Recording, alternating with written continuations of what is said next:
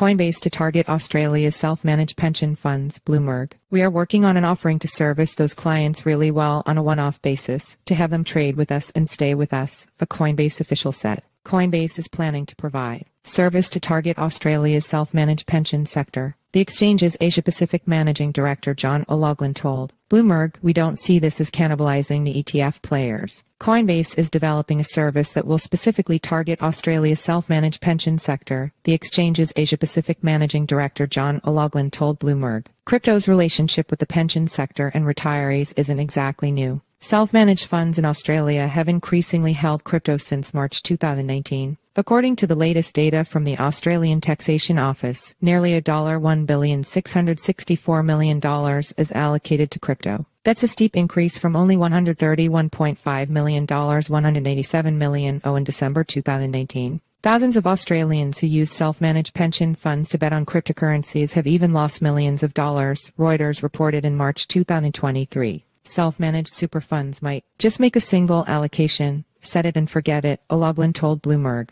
We are working on an offering to service those clients really well on a one-off basis, to have them trade with us and stay with us. Coinbase did not immediately respond to CoinDesk's request for comment. Crypto interest in the self-managed pension sector may be driven by the recent momentum the crypto sector has gained after spot ETF approvals in the US, and the likelihood that Australia, too, could see similar approvals this year. We don't see this as cannibalizing the ETF players, but more a rising tide and a big enough interest for someone to come in through their own self-managed portal, said O'Loughlin.